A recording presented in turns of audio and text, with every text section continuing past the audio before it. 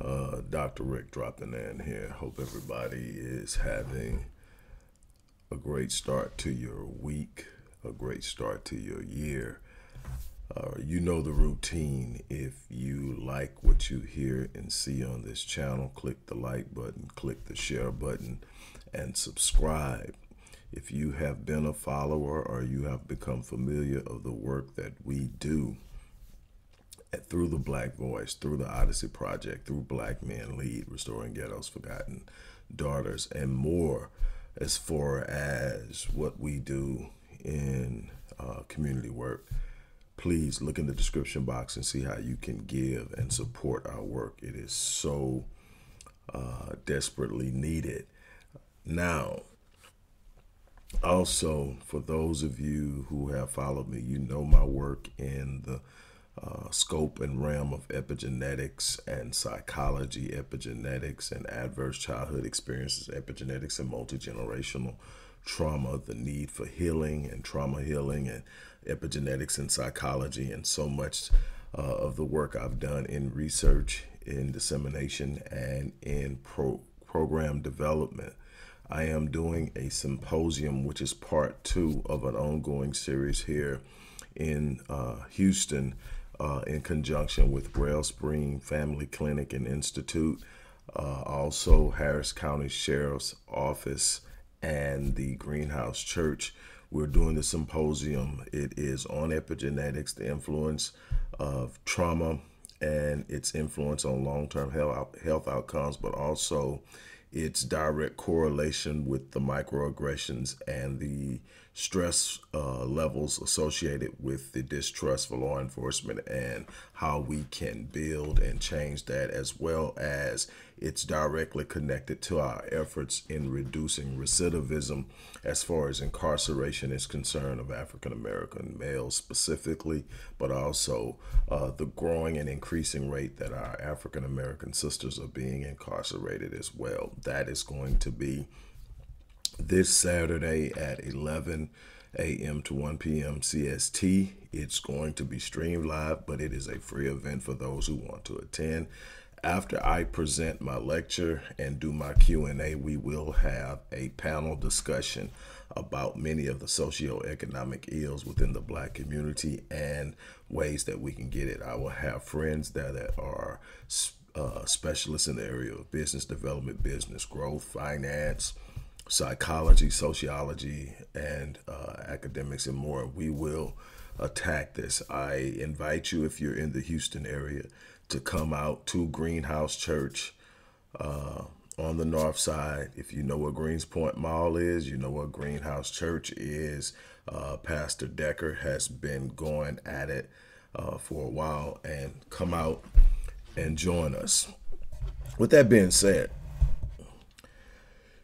I have been asked to address this particular topic that I'm going to talk about now. I am still questioning whether I'm going to actually publish this, because I take issue with what's being done, but the fact that it's being done needs to be addressed.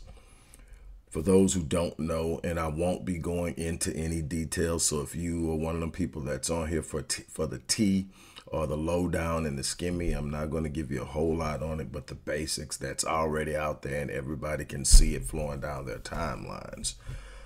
Some little to unknown rapper, Luce has gone on some podcast show and made the proclamation that right before Shaunie Henderson, who used to be Shaunie O'Neal, the ex-wife of Shaquille O'Neal and the current wife of Pastor Keon Henderson, who is a pastor here in the H. Literally a very short period of time before marrying Pastor Keon, had this rendezvous with this guy, paid him some money or whatever. And the thing is that out of the blue, this guy comes out and brings this out. These people, I think, got married last year or the year before last. I'm not here to question the legitimacy of their marriage, as many are doing. I'm not here to talk about whether it is a PR situation. My thing is I have enough managing my life without attacking or finding orifices and cracks in someone else's situation or relationship. When I talk about situations on this channel, it is for the sake of hopefully illuminating some truths and shaking the tree of truth for the purpose of bringing some illumination to the things that we need to change. Social media has created this platform where anybody can post anything. They don't need any proof. They don't have to have any previous developed reputation of credibility. They simply have to say it. And because we live in a society and we operate in a culture that the vast majority of people literally thirst for negativity. The old adage, misery loves company, consistently rears its head. And you find people who want to believe the worst about anyone else. And let me say something here. From a personal perspective, I have no horse in the race. I have no stake in the fight, so to speak, outside of truth, right, and of elevation of how we move and operate and deal with one another. I'm not a fan of Shaunie O'Neal. I'm also not a detractor of Shaunie O'Neal. She's a person. I'm not a reality show person, and I believe she created Basketball Wives, and all that. I'm not into those type of shows. I don't malign people who are. I just know the things that I allow to come into my gates has an impact on my state of mind. And I'm going to actually be talking about this at this symposium, the power to impact our health by what we consume in content, by what we watch, by what we look at, by who we deal with. And yet we literally thirst and chase. I'll give you a prime example. The shows that are sharing that interview with this rapper are getting all kind of major hits.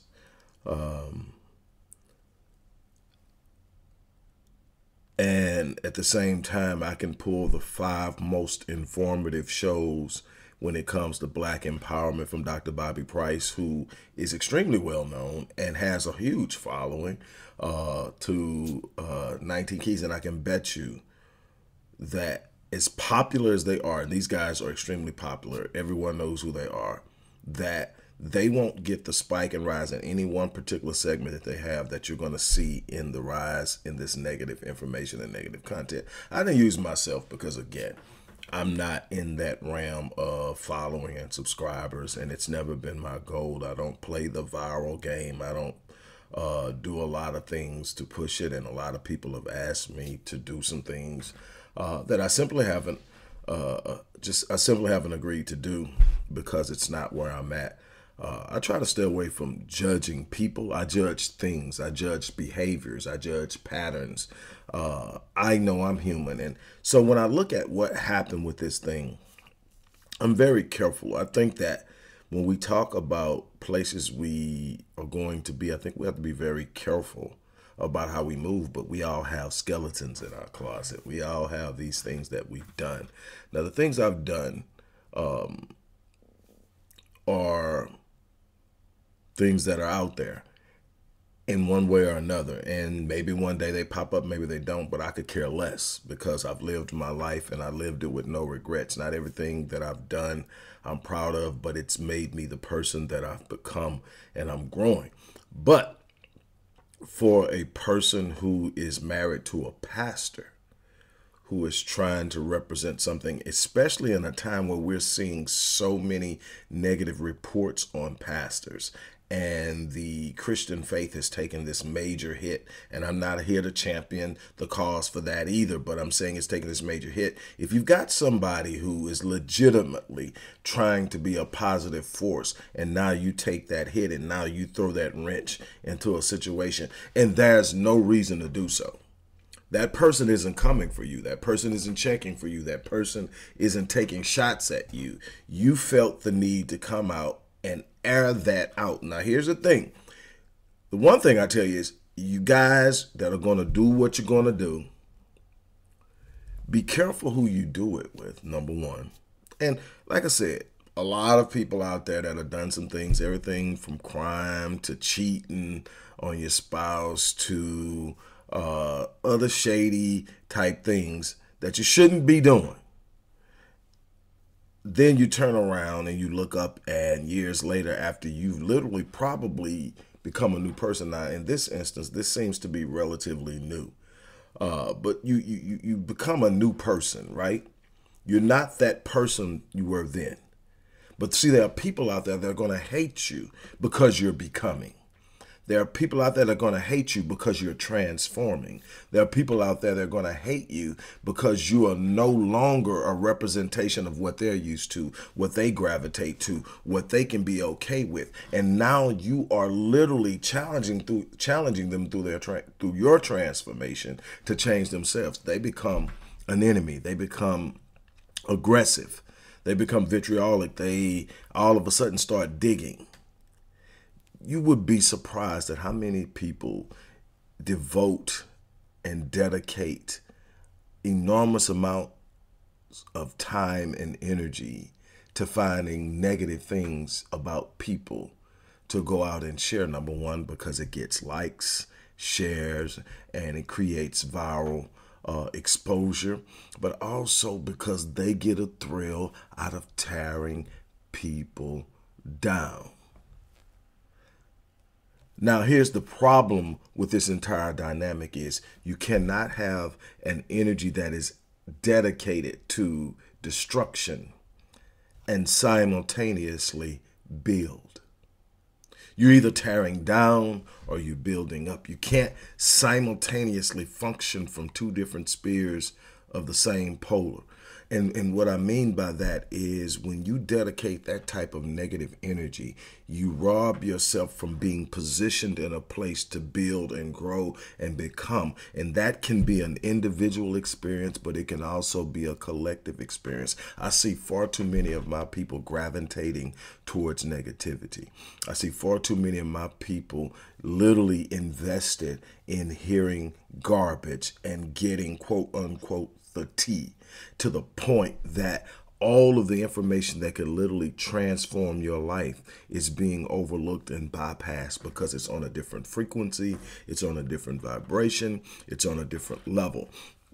And the sad part is we're seeing more and more of this. We're seeing a disruption of critical thought. We're seeing a disruption of unity. We're seeing a disruption of true, authentic, and genuine love for one another. We're seeing a disruption of care, concern, and empathy of our own kind. And it's all being pushed by destructive, divisive, disunifying forces. And we don't even realize that we're being played and we're being pushed. We have these platforms that we have access to that we are 100% in control of until we piss them off and they take it away from us. And what do we choose to do with it?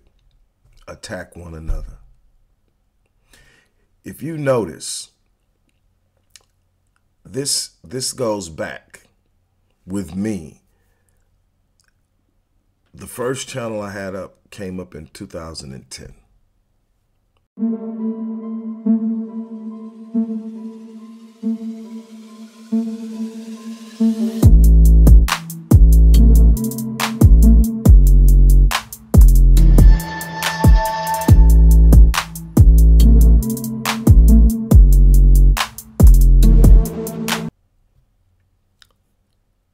This goes back to then.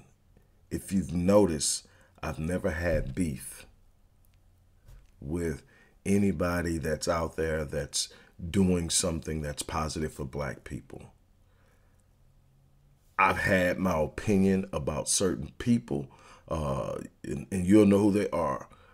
Jason Whitlock, Steve Harvey, Stephen A. Smith, Roland Martin, anybody I felt that was pushing negativity or falsehoods or misleading my people, I stood up and I took a stand and I spoke on it. Now, I've had differences with some people who are within the construct of Black elevation, on some things that they did to me personally and on some things that I felt like they shouldn't have been doing, but I dealt with it internally. It never became open. Why? Because I'm not bigger than the people. I'm not bigger than the struggle. I'm not bigger than the fight. And I'm not going to allow my ego to get in the way of something that should be the focal point. And sometimes you set things aside. I just don't believe that that negative energy, that focus that's given to that type of stuff has any ability to produce the type of things that I truly believe in.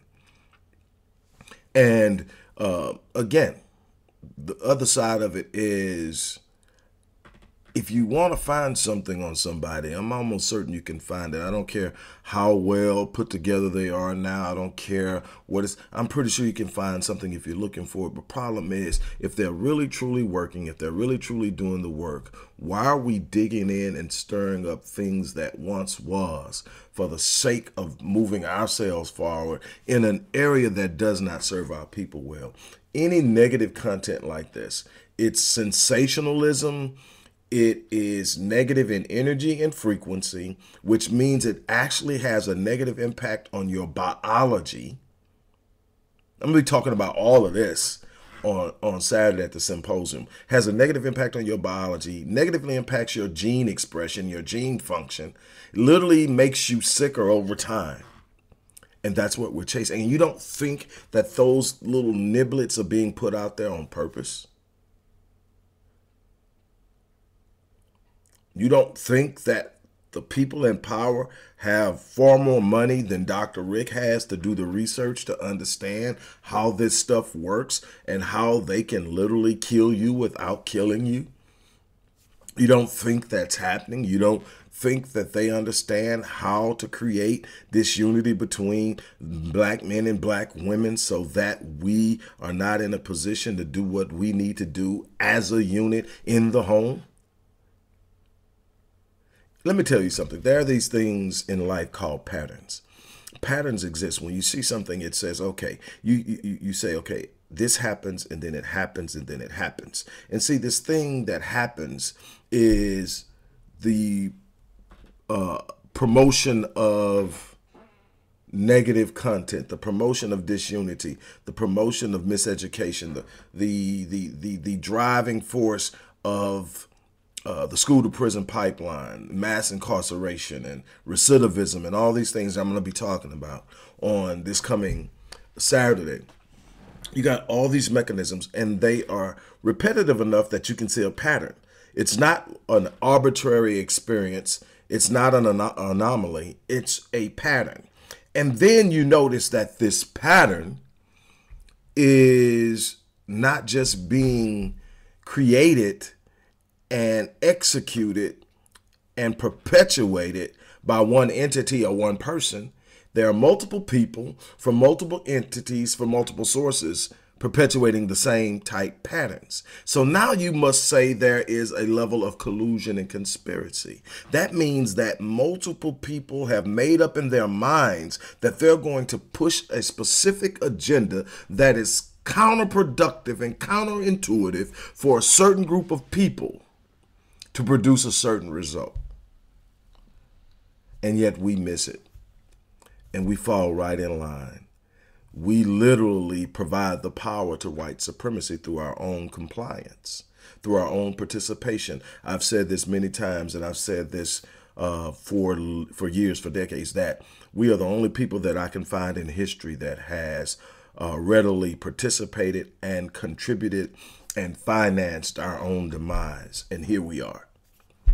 At some point, we're going to have to come to the conclusion that we have to monitor what we take into our gates. Our gates have to become sacred.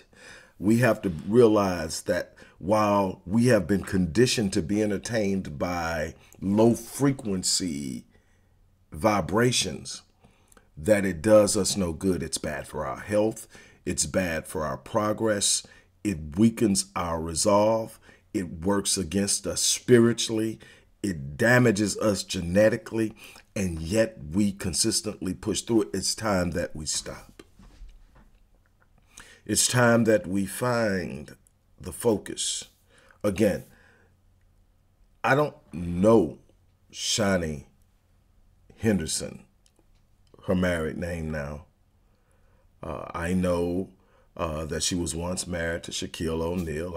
I know that he's going on the record and says that he regrets how he treated her. I know that she is now married to Keon Henderson, which is a popular preacher for a mega church here in Houston that has a strong following. Anybody who has followed me has chronicled my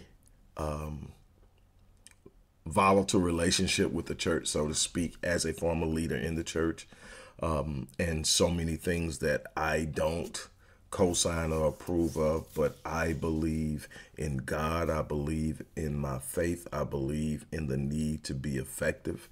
I just believe that we've got to be true to ourselves and be true to God and how we deal with God's people.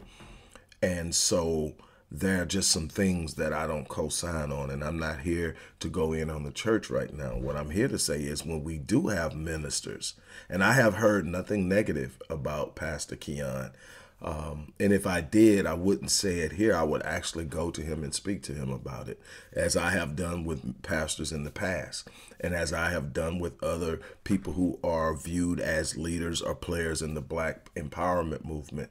I am about, hey, if I see something, and people who know me know some of the things that have happened to me, that people have done to me, and they know I'm not going to go into that, and I'll never do it. I can't say what someone else won't do, but my whole thing is I'm who I am, and I know who I am, and I'm not shaken by other people's opinions of me. I'm not driven by the backbiting that consistently happens here, because we think that we have to claw at each other to find a little place in these little spaces. I don't claw for anything. What's mine is mine. What I build is mine. What I develop is mine. Who I become is me. And I will not attack someone else just to make me feel better. And I hope that in some way, in doing that consistently, I inspire more people to see the power of love. First, when you love yourself and you know yourself, you don't have to go out and go after and attack. And number two, once you start to really truly embrace yourself and love yourself and stand on who you are, you get to a point where hearing negative things about people vexes your spirit. I'd rather hear about people becoming empowered. I would rather hear about people becoming healed. I would rather hear about people getting out of financial bankruptcy. I would rather hear about people healing their marriages. I would rather hear about people developing stronger community bonds. I would rather be a powerful source and contributor to that than the tea. Again, I never heard of this guy. I'm not saying that he doesn't have an underground pool or whatever. Somebody felt it was necessary to have them on their podcast. So whoever he is and whatever he has done, that's him. But my whole thing is, a lot of times people need to drop stuff in order to remain relevant. Now, the thing that has to be understood and should be thought of as well is, there's no proof that it happens. Now, I mean, you can draw your own conclusion and say, hey, man, and I'm not going to become the apologist for what he said. But my thing is, personally, if I was The Henderson family, I wouldn't respond to it. I would treat it as if it was beneath me. I will continue to do the work in the community. Because here's the thing, there are going to be people who believe in you and there are going to be people who don't. There are going to be people who will see the work you're doing and see the authenticity and genuineness in your work and know who you are. And there will be people who want to believe bad things about you for things that are going on inside of them. And nothing is going to change that. So what you have to do is make up in your mind that you're going to do your work. Do your work. Let the scoundrels be scoundrels. And this isn't about it being true or false. This is about this was unnecessary. Man, if there are so many things that I could just pull out and start throwing out. And I mean about a bunch of people that a lot of people know. But it has no intrinsic value. Nobody gets better because of it. There's a temporary buzz that might get created. But what I would lose in credibility, what I would lose in reputation, what I would lose in spirit in my heart, what I would lose in connectivity to God and the work that I'm trying to accomplish would be devastating in comparison to some little freaking buzz that can be created by dropping some secrets that happened back when. So my challenge is, hey, look, we've got to do better. We've got to stop snatching low-hanging fruit, climb the damn tree, scale the mountain, ascend to a level where the things that you engage are healing, enlightening, empowering, encouraging, inspirational. And you'll find that the power that we talk about having is within our grasp, but not as long as we're still wallowing in the muck and the mire of the trash that they're throwing at us and expecting us to play with. Daddies always say, you play with trash, son, it gets in your eyes. And I'm going to leave you with that. As I said in the beginning, if you like what you see in here on this channel, click the like button, click the share button. If you believe in the work that I've done as a researcher, as a program developer, as a lecturer, a scientist, and a psychologist, definitely look in the description box and see how you can give to support the work we do at the Odyssey Project. On that note, I'm out of here. I want to thank you guys once again for stopping in. Have an unbelievable remainder of your day.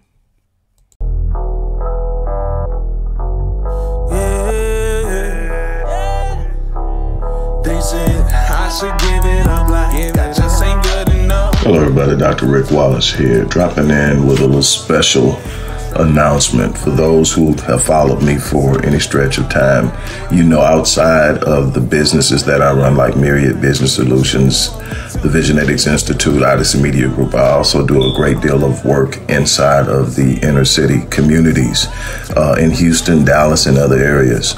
I'm asking now, as we push a fundraiser, that you support what the Odyssey Project is doing in the inner cities, especially with programs like Black Men Lead, which is a rite of passage initiative, and Restoring Ghetto's Forgotten Daughters, which is a program focused on helping young girls, but boys as well, suffering from childhood sexual abuse, rape, molestation, domestic abuse, absentee fatherhood, and so many other things. The information will be in the box. Thank you.